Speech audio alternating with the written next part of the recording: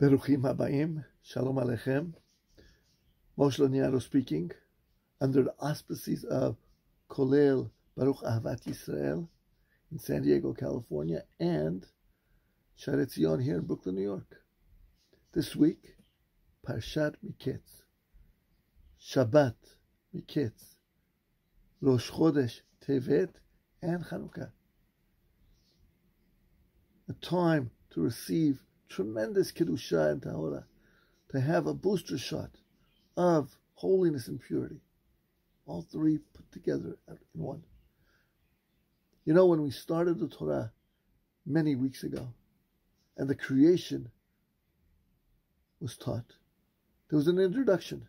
Va'aretz hayta tohu vavohu, v'choshech al pnei tehom. And the earth was chaotic, and darkness was on the depth. Our sages tell us this is a description not only of the earth prior to creation or during creation, but also it's a description of the exiles. When Bnei Israel will be far away from Eretz Israel, away from the Kedusha. It will be chaotic.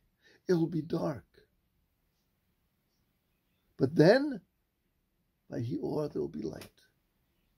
Chanukah is a bringing in of light to the darkness. My friends, when the world was created as we know, there was no sun at first, but there was light. For 36 hours, there was a powerful light, more powerful, clearer than that of the sun. It gave us the ability to see from one side of the earth to the other. But after 36 hours after creation, God took away that light and replaced it by the sun. That light, our mystics call Ora Lagnado. For 36 hours, there was Ora Lagnado, the hidden light. My friends, how many candles do we light in total on Chanukah?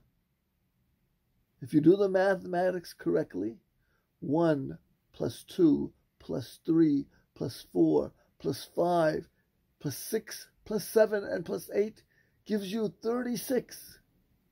There are 36 candles representing this very powerful light. And we hope to have that light very soon with Biat HaMashiach. 36 candles for 36 hours. My friends, not only a candle, but also a soul. The human body, the human, is a dichotomy of body and soul. The soul we call nefesh. Nefesh. Look at the letters. Nun, Pe, Shin. Nun, ner. That flame. Pe, the ptila. Shin, the shemen. Those are parts of the human being, representing our thoughts, our deeds.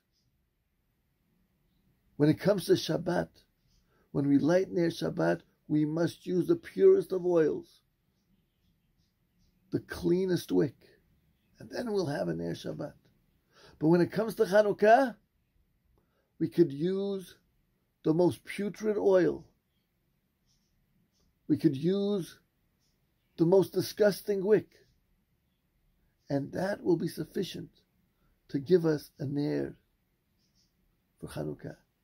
My friends, that Ner of Chanukah is our nefesh.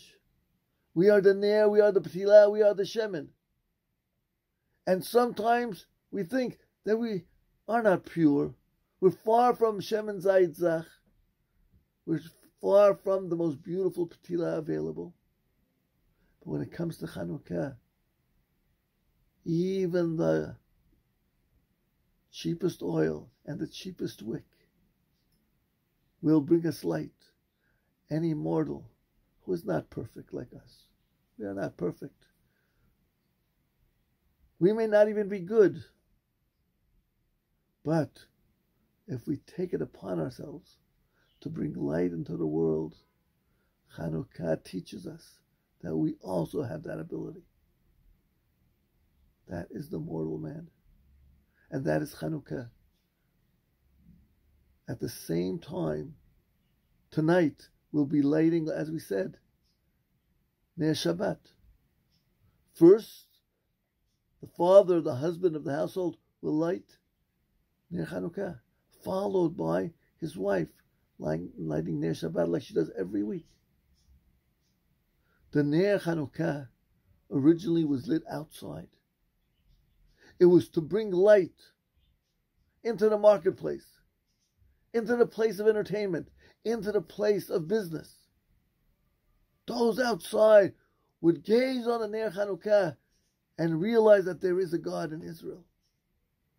There is a God who does miracles, and they will remember that great victory of the Hashmonaim against the Greeks. We, as fathers and as husbands, have that obligation to not only have an inner light for ourselves, but to have our light shine in the outer world. Therefore, who lights the Ner Chanukah? The father, the husband. But when it comes to Ner Shabbat, who lights that Ner Shabbat? The one who lights that Ner Shabbat is the woman. For she is the one who takes care of all our homes. She is the one who makes sure that our homes are embedded with Kedusha and Tahara. The light of Shabbat is for the home. A light that will bring Shalom Bayit, will bring Kedusha and Tahara into our homes. Holiness and purity into the house is the responsibility of the mother. As we've seen of our mothers of old, Sarah Imenu had that candle lit all week long. It was in her tent, and not necessarily in Abraham's tent. It was in Sarah and Rivka's tent, where the candle was lit, the Shabbat candle. She was responsible for it. My friends, tonight we'll bring in Chanukah. Let us remember that we have a job to do what? To bring light to this dark world. But more important is the job of our wives and our mothers. Every Shabbat, lighting candles representing the Kedusha and Tahara, the holiness and the purity which must come from our homes. Ezrat Hashem will be zocheh to the light of Shabbat. And very soon the Or Ganuz, which is represented by the light of Chanukah. And we'll walk hand in hand, greeting Mashiach Tzidkenu. Shabbat Shalom, Rosh Chodesh Tov, and Chag Sameach.